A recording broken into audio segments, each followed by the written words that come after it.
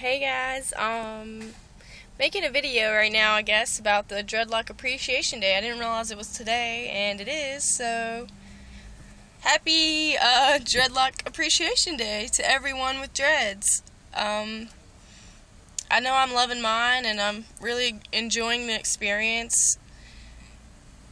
It really is a journey, and I'm just taking it one day at a time, and the progress is unbelievable. Like, they just change every day, and I feel more confident every day about my hair and how I feel about myself, and I greatly appreciate what they've done for me and how they've helped me open up and become it's helped me not to be afraid to be myself, I guess, like